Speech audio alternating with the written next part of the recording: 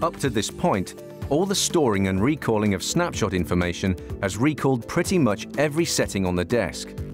As we said at the beginning, when you make or update a snapshot, every setting or parameter is stored.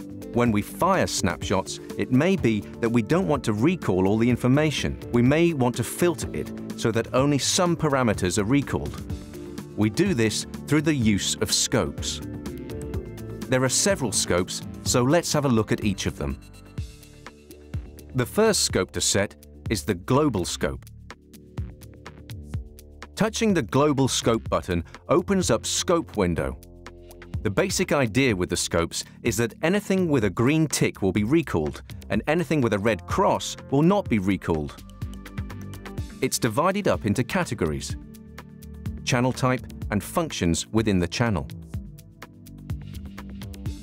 You'll notice that for each module, input, delay, filters, EQ, etc., there are two columns: recall and update. The recall column determines if settings will be recalled when a snapshot is fired, and the update column determines if settings will be updated when the Update Group button is pressed. It's probably easiest to see this with a real example. So I've set the global scope as follows.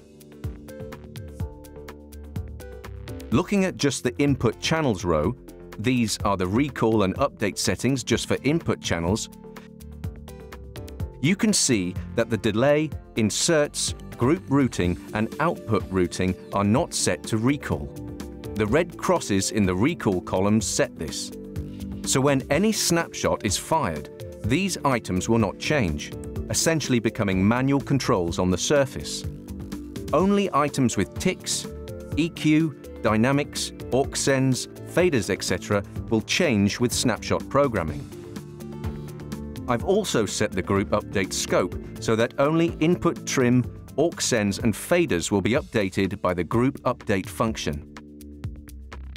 So earlier, when we were updating groups, either absolutely or relatively, only the channel parameters that are ticked here will be updated, and the other channel settings will be unaffected by the group update action.